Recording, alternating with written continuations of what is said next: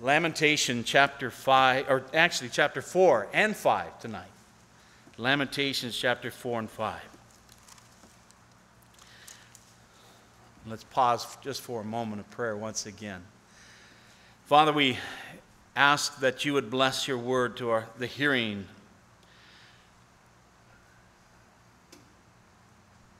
That, Lord, as we hear, it would produce faith, as your word has promised it would. You said that faith comes by hearing, and hearing by the word of God. So we pray that you'd bless our hearing tonight. May we hear the Spirit of God working, moving, leading, guiding our lives, revealing Jesus Christ even more to us this evening through your word. And we thank you and praise you in Jesus' name. Amen. Amen. Well, the book of Lamentations. We're going to finish it tonight, and I believe that God has a special blessing for those that go through the book of Lamentations. Because there's not much joy in it.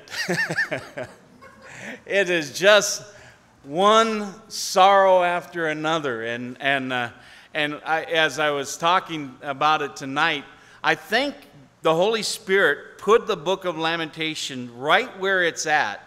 So you're really looking forward to going to the book of Ezekiel when you go on to the next book, as we will next week. But I thank God for you guys that have come out on Thursday nights to go through the book of Lamentations. And I believe God's going to bless you as you've gone through this book.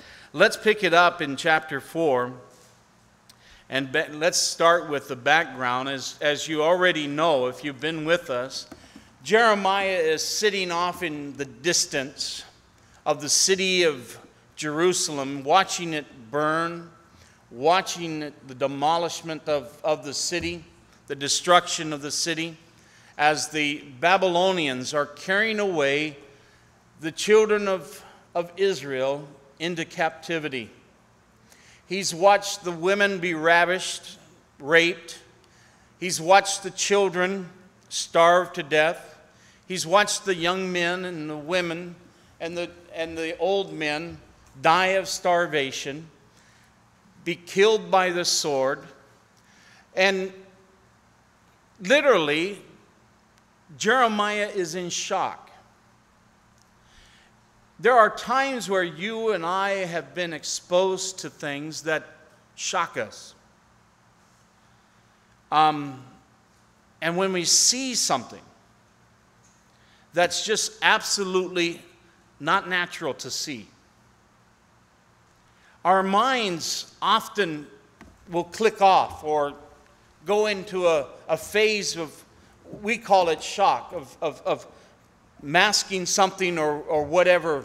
And when you see somebody in an accident, or somebody at a murder site, or something violent happen,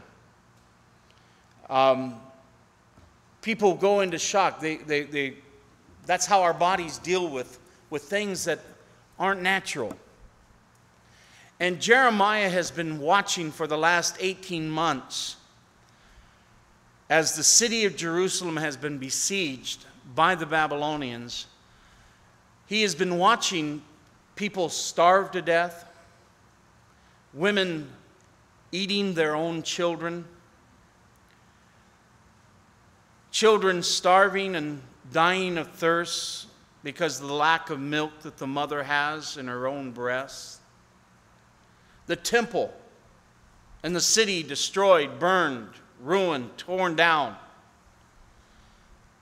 The strong men, the mighty men, laying in the streets dead.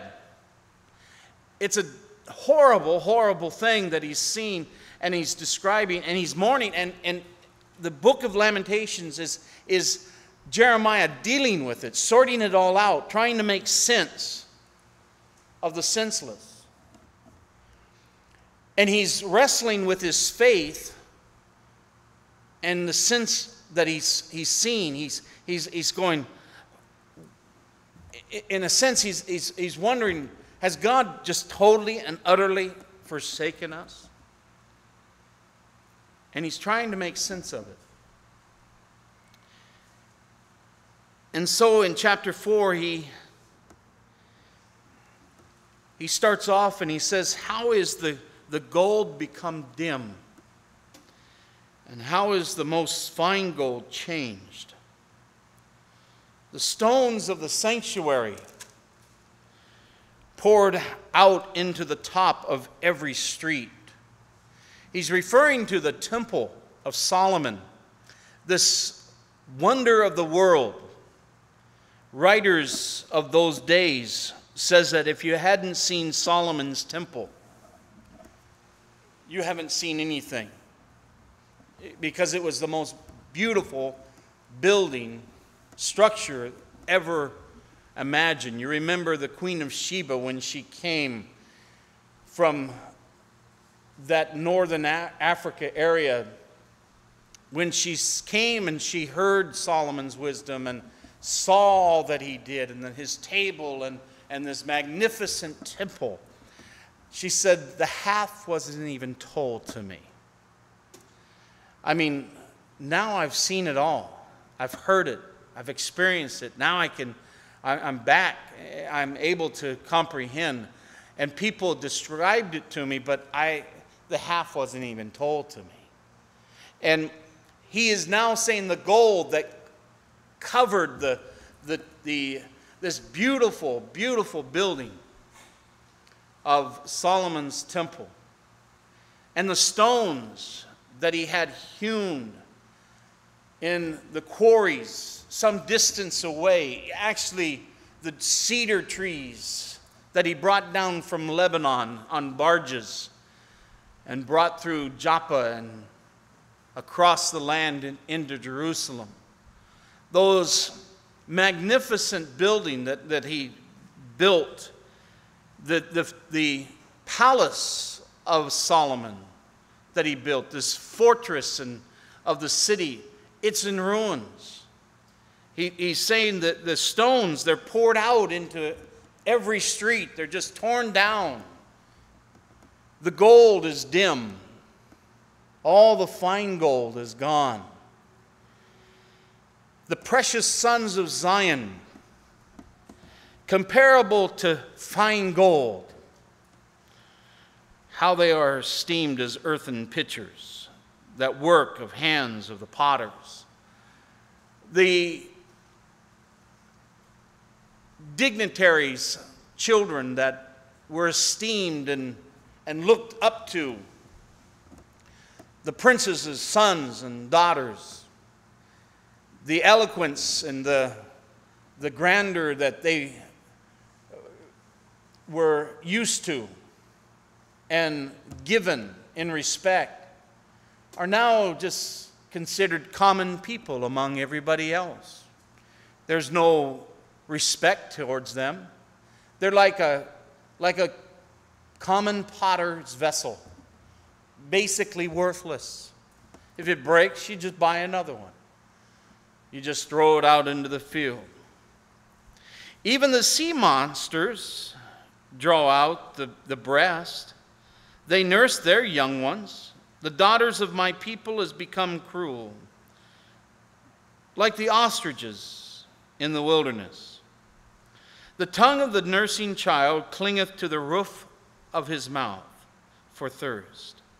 The young children ask for bread, and no man breaks it unto them. They did eat delicacies. They that fed with their dinners and their high meals and everything are desolate in the streets now. In verses 3 and 4, it talks about the children. He starts off the sea monsters, the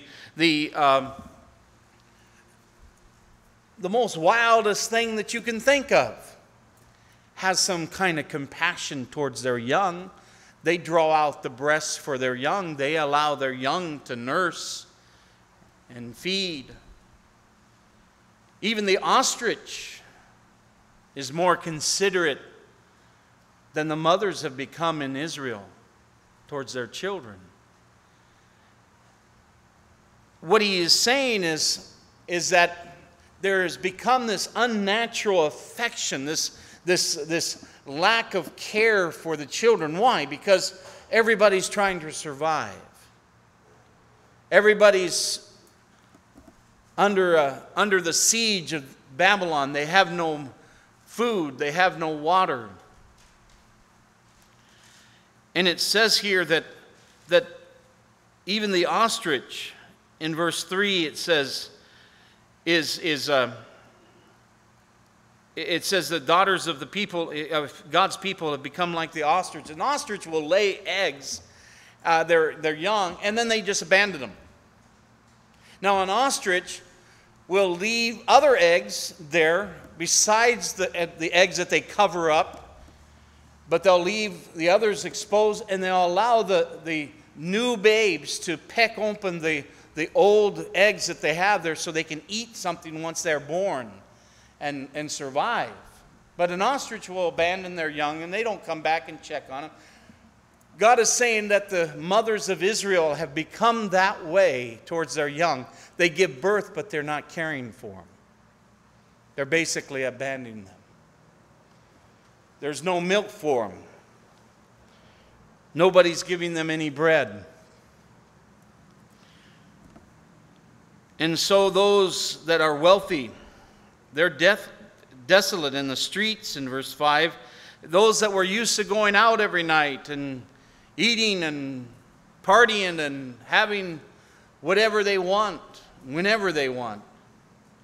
It says they're desolate in the streets. They that were brought up in scarlet, in fine clothes, embrace dunghills now. You see the picture he's drawing? I mean, it's a hopeless picture he's drawing for us, the situation that was going on in Jerusalem. For the punishment of the iniquity of the daughters of my people is greater than the punishment of the sin of Sodom. Wow, that's a heavy statement when you consider what went on with Sodom. But he says the punishment of the iniquities of the daughters of my people is greater than the punishment of the sin of Sodom. I mean, why would he say something like that? God just demolished Sodom, and that's what he says here, that was overthrown in a moment with no hands laid on her. Her nobles were purer than snow. I mean, what he is saying is the reason why their punishment was harder than that of Sodom. Sodom was destroyed like that. But it was 18 months of slow death, slow starvation, slow of Josephus, the Jewish historian, says of this period that the Jewish people turned on themselves. They began to have gang warfare, in a sense, amongst themselves, trying to get whatever was left, whatever was edible, whatever was drinkable from others. And they just turned on each other. And he says that punishment is greater because it was slow, not because it was fast like Sodom. Her nobles were purer than snow, and they're whiter than milk. And he's talking about how beautiful the princes and the noblemen of the city were, how they were just admired as for their looks, more ruddy in body than rubies, and polishing was as sapphire, just clean and shiny, well taken care of. Their visage is blacker. Now they look blacker than coal. They are not known in the streets. Their skin clingeth to their bones. It is withered. It has become like a stick. Literally, there's no meat on them any longer. You've seen pictures of those that have lived through the Holocaust, those people that have lived through great famines in areas of the world. and what they look like. And once, if we are able to reach them and feed them and take care of them, how their looks change, how their body fills out, and as the life returns back into them. They're clean and they're shiny. They've got life in their eyes and they've got muscle on their body. But basically they're just skin and bones because of the starvation. He says here in verse 9, they who are slain with the sword are better than they who are slain with hunger. He's making an observation here. It's better to die quickly than slowly, he's saying. He says, they that are slain with the sword are better than they that are slain with the hunger, for these pine away, stricken through the lack of the fruit of the field. The hands of the tender-hearted woman. The hands of the tender-hearted woman, notice this, have boiled their own children. They were their food in the destruction of the daughter of my people. So he talks about the cannibalism that is going on in the city as it's being captured by the Babylonians. The Lord has accomplished his fury. Now,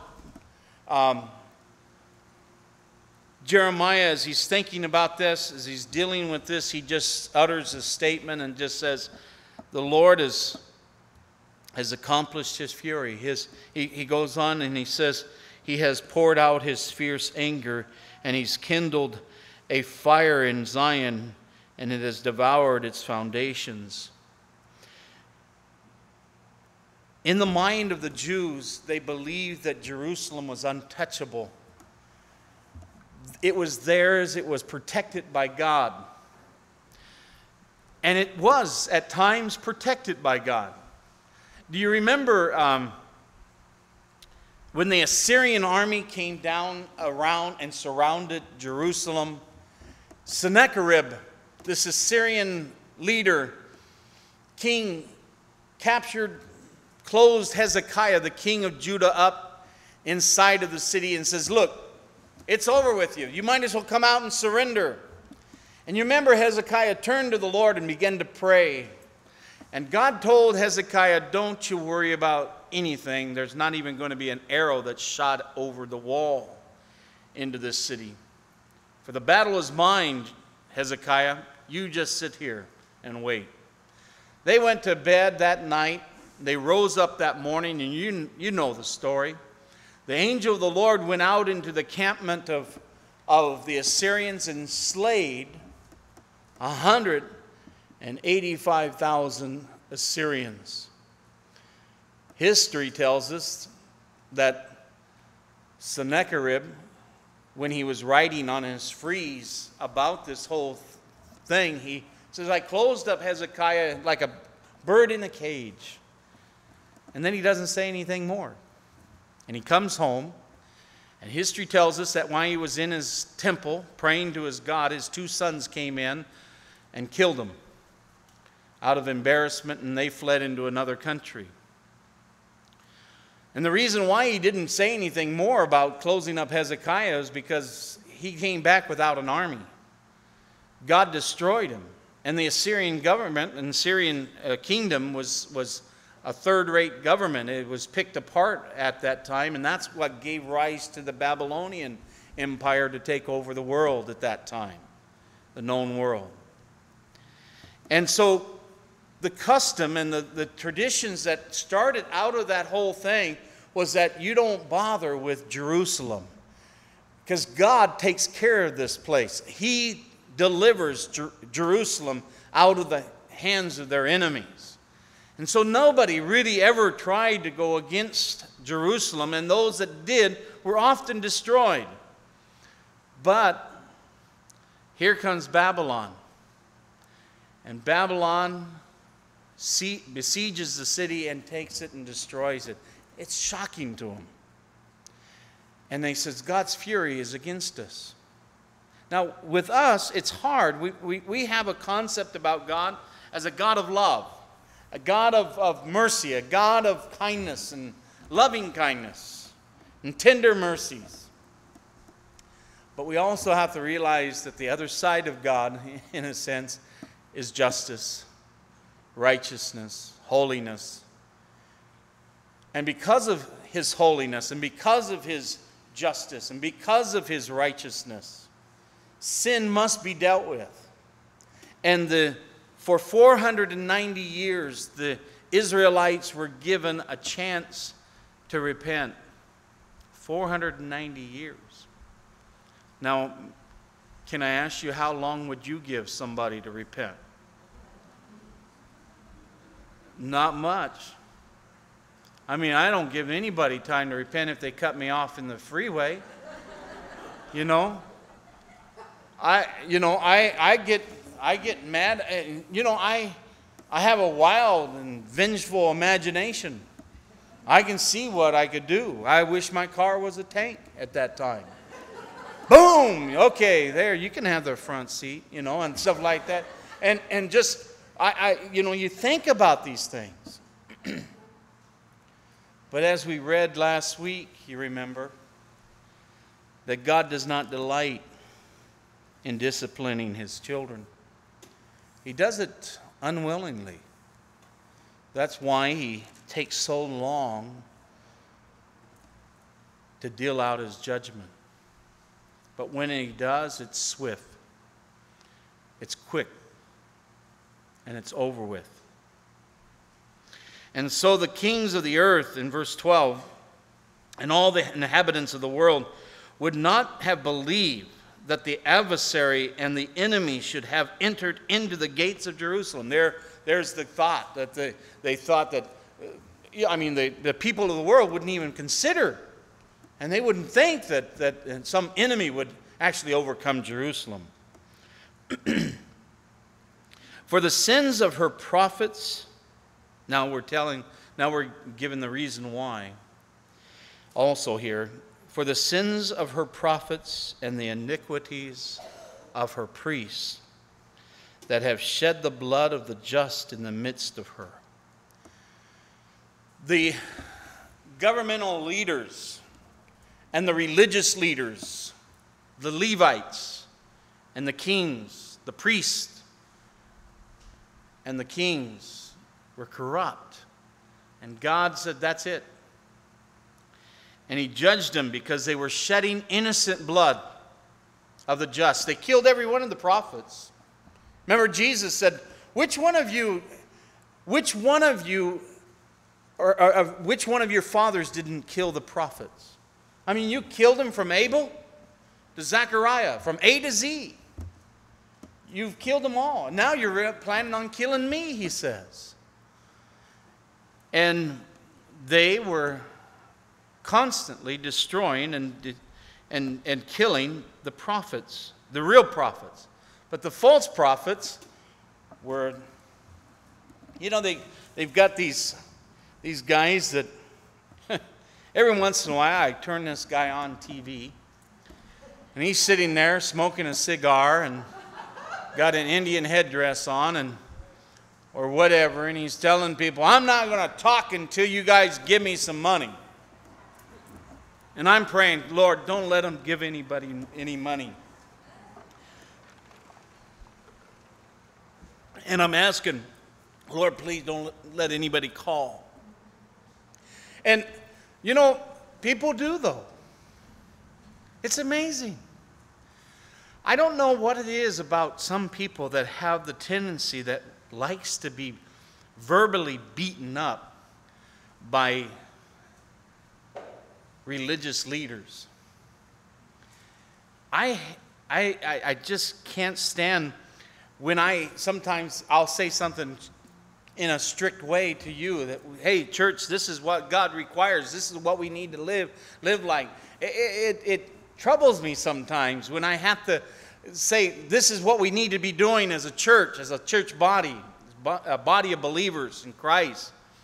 I like telling you about the love of God and the mercy of God and the grace of God, the peace of God, the joy of the Holy Spirit, the gifts of the Spirit. I like talking about the Word of God and all that. But when we get onto these subjects like this about the justice and the judgment of God and all that, it's tough. But the leaders, the false prophets, they would never talked about the righteousness of God. They just fed the people lies, untruths, as well as the priests stealing the offerings and the sacrifices of the people. Well, it says here, they had wandered like blind men. This is what they were like. They were wandering like blind men in the streets. They have polluted themselves with blood, so that men could not touch their garments. I mean, these men had so much blood on them. They were like leopards that cried out, saying, "Depart, unclean! Depart, depart, touch me not."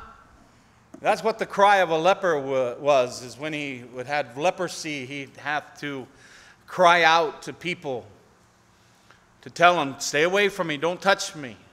And he said that these priests and these prophets were so defiled. They were like leopards who needed to cry out. When they fled away and wandered, they said among the nations, "They shall no more sojourn there." The anger of the Lord has divided them. He will no longer regard them. They respected not the persons of the priests, and they favored not the elders. That is Babylon, referring to Babylon. When they came into the city, they saw all these prophets. They saw the priests, and they didn't have any respect to them. They destroyed them just like anybody else, and which God was pleased to do. As for us, our eyes, he says in verse 17, as yet failed for our vain help. And in our watching, we have watched for a nation that could not save us. They're referring here to Egypt, that they hired to come down and save them, or to come up and save them, to come over and join leagues with them and fight against the Babylonians, but Egypt never showed. He said, they hunt our steps, they track us down, that we cannot go into the streets. Our end is near, our days are fulfilled, for our end is come. I mean, there's nowhere to hide, he says. Our persecutors are swifter than the eagles of the heavens. They pursue us upon the mountains. They lay wait for us in the wilderness. The breath of our nostrils, the anointed of the Lord, was taken in their pits, of whom we said, under his shadow we shall live among the nations. So rejoice and be glad, O daughter of Edom. And he says of Edom, Edom is rejoicing. As Israel is getting plundered, the Edomites are celebrating in the streets. They're shouting, they're yelling victory because, hey, Israel's being beaten. And they're happy about it. But notice what Jeremiah says here. Go ahead and rejoice and be glad, O daughters of Edom, that dwelleth in the land of Uz. The cup also shall pass through thee unto thee. This cup of judgment is going to be passed to you. Thou shalt be drunk and shall make thyself naked. The punishment of thy iniquity is accomplished, O daughter of Zion. That is, that God says, okay, I've punished you. You've been dealt with. That's it. I'm not going to draw this on any longer. But here he says, but he will no more carry thee away into captivity. That is, that he's not going to come back over and over and over and over again. He's already done this a couple of times. And now he says, he will punish thy iniquity, O daughter of Edom. He will uncover thy sins. We've been judged, he says. You're next, Edom.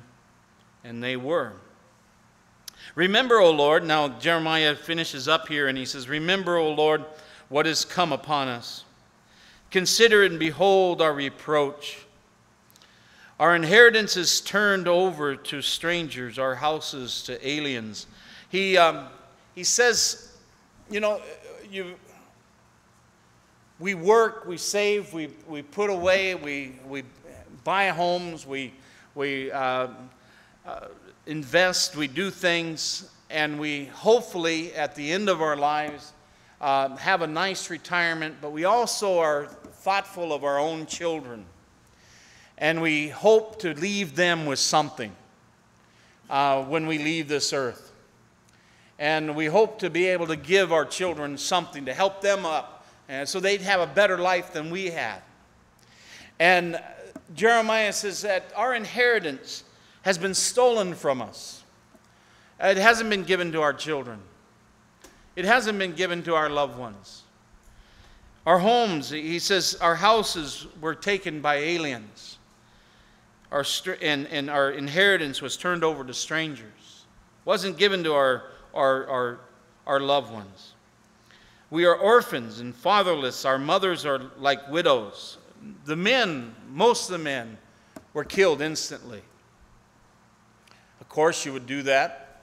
You don't want an army to regroup or gather, and so you kill the strong, the men that are able to fight, and do them in. And so he says, we have drunk our water for money. Our wood is sold unto us. The things that we have, our own water, our own wood, they're selling it to us.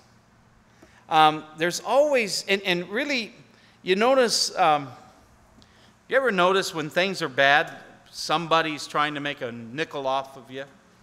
You know, in some kind of tragedy happens, there are those that will try to make money off the tragedy.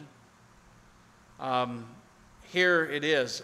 They need water, basic things. And somebody says, oh, I've got water, but it's going to cost you. And so this is what he's saying, is what is happening to them. Our necks are under persecution. We labor and have no rest. We have given the hand to the Egyptians and to the Assyrians to satisfy, or to be satisfied with bread. Our fathers have sinned and are not. They're all dead. And we have borne their iniquities. We're carrying on where they left off. Servants, he says, have ruled over us. There is none that does deliver us out of their hands. Basically, the bases of the bases of the people, the servants, are in charge now. They've been placed in charge, and they're ruthless, and they're not giving us a break. They're not. They're unkind to us. Read a couple of commentaries that state that were stating that the worst rulers were the people that were servants at one time. They would come to power through assassination or whatever, and they became ruthless leaders. And here Jeremiah is saying the same thing. Servants have now ruled over us. And they're ruthless. They're hard rulers. We got our bread with the pearl of our lives because of the sword of the wilderness. Our skin was black like an oven because of the terrible famine. We've lost all color in a sense. We've turned the shininess in a sense. The life in us is gone away. We're just this black. There's no life, no radiance about us. They ravish the women in Zion.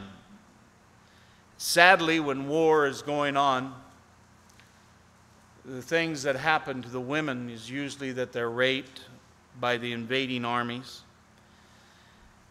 And this is what's happening in Zion. The women are ravished, and the maids in the city of Judah. Princes are hung up by their hands. The faces, the Babylonians also practiced crucifixion, as did the Assyrians. The Assyrians actually invented crucifixion. But there was a quick way. You remember how we've told you they would take a post and they would hewn it to a point, hone that log or stick or tree into a point. They would take you, and then they would impale you up through the midsection with this post, and they would impale you on a tree. That's the Assyrian way. The Babylonians took it and said, let's make it a little bit longer, and so they would hang you from the tree by your hands. By the time the Romans took it over, they perfected it. And what we know is the crucifixion, as Jesus went through when he died for our sins. And so he says the princes were hung up by their hands. The faces of the elders were not honored. There was no respect to the elders of the city. They took the young men to grind, and the children fell under the wood. They fell under the slavery of men. The elders have ceased from the gate, the young men from their music. The elders are no longer in their gate, giving wisdom, directing, leading decisions of the city. And the young men have stopped playing their songs. There's no business going on, and there's no songs going on. The joy of our heart is ceased. Our dance is turned into mourning, and the crown is fallen from our head. There's no glory anymore. And woe unto us that we have sinned. For this is our heart, our heart is faint. For these things our eyes are dim, because of the mountain of Zion, which is desolate. The foxes are now walking upon it. The city is now ruined, and the wild animals are now moving into the city. Basically to eat the dead, rotten carcasses that are laying around. And they're scavengers, and they're just cleaning up the bones in a sense. This was all prophesied, you remember, by Jeremiah, by Isaiah, that in the valley of Hinnom there would be so many graves that actually they wouldn't be able to bury any more people there. And so in verse 19 he says, Thou, O Lord, remaineth forever. Thy throne from generation to generation. There's no king of Judah on the throne anymore. He's been carried away into captivity. He's been dethroned. But God, you're still on the throne. That's the only hope I see in this whole chapter, really, when you think of it. God's still on his throne. And it really, when it gets right down to it, when everything is falling apart in your life, we've got to remember that, is God is on his throne. Now, we need to learn to worry when God worries. Did you get that? When God worries, then you should worry. Never does God get up on his throne and say, oh my gosh, oh no. You never hear him say that. You never see him go, oops, or anything else like that. You never see him going, I didn't think about that. Oh, Jesus, what are we going to do about that? And he's not doing anything like that. He's not worried. He's not fretting. But he's reigning on his throne. And when things fall apart, how we need to fix our eyes upon him. O Lord, thou remaineth forever, thy throne from generation to generation. So why then have you forgotten us forever and forsaken us for so long a time? Jeremiah, sitting there in that grotto, in that cave, looking at all this, and as he's watching it all unfold, and remembering the last 18 months that had gone by, all the devastation and the destruction and the death, he looks at that and he says, it seemed to him like it was forever. You notice how a bad night seems to last forever when you're sick? It seems like a minute takes an hour. You know, when your children are sick, running fever, and you're just hoping for morning so you can get them to the doctor, or you rush them to the emergency room to see him, and you sit there, and you sit there, and you sit there, and it feels like you've been there all week, but you've only been there for a couple hours. Or you're woken with something, and every minute seems to go by slow. When you go to work, you're having a bad day. Doesn't that minute, that clock, there's something wrong with that clock. I think it's broke, or something like that. And you're checking your watch and saying, is it broke or something? Because time goes by slow. But when you're having fun, I mean, when everything is just great, you're on vacation, man, you go, wait a minute, I just started vacation, it's all over with. You know, kids, you know, I remember when I was as a kid in summer, I thought summertime was too short. I thought, you know, how dare them only make it 3 months? You know, I mean, I just got started. I just got my forts made and everything. I had to, and all that. I was just ready to start, and I had to go back to school, and for 9 more months. My gosh, that's going to be forever. And it wasn't. And now I look at things that go by. Diane and I, we were talking about this tonight. We were talking about how everything is going by so fast. I mean, I don't know about you, but we looked at our month in August, and it's already gone. There's nothing else that we can do in that month. And we looked at September, and it's just like the same thing. And we're going, my goodness, everything's packed up, and we're looking down at the road and saying everything is spoken for. Time is, it seems that minute seems to take an hour, as he's saying. He said, why have you forgotten us? I mean, the captivity's just starting, and he's acting like it's been forever. They're still being carried away into captivity. They haven't even left the area yet, and he acts like it's already been forever. When you get a cold, you think, good grief, I've had this all my life. And you've only had it for 3 days or something like that, you know?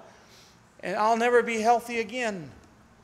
I've been sick all my life. I know that. I've had this ever since I was a child, and things like that. No, it's not that true. So you've been sick for a day, but that's how he's looking at it, how he views it.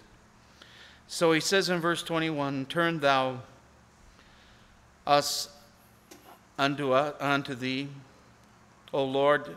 Turn to us, turn around, look at us. And we will return, or we will be turned. Renew our days as of old. Lord, restore us. Renew us and restore us. Bring us back to yourself. But thou, he says, has utterly rejected us. And you're very angry with us. The last words that we've heard Jeremiah say, God, you're angry with us.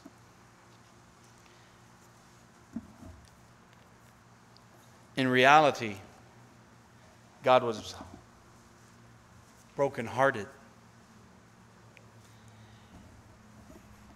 He told them, what did I do wrong? He told them, he says, Israel, don't you remember when we were espoused and we had that engagement period? How you used to write my name on everywhere you went, on your doorposts and on your fence and all that. You wrote my name everywhere. I was your continuous thought. What did I do wrong that now you have turned from me and left me? And God was brokenhearted. You remember when Adam and Eve sinned in the garden, and there, as Adam and Eve was hiding in the garden, God came down into the garden in the cool of the evening, which we would like to have, a cool of the evening, and say, God, the Lord says, Adam, where are you? And finally Adam came out from hiding and says, here I am. Why are you hiding? Well, we were naked and we were afraid and we hid ourselves. Who told you you were naked? What have you done?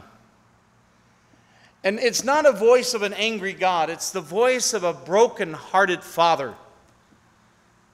It is a husband who's lost his wife.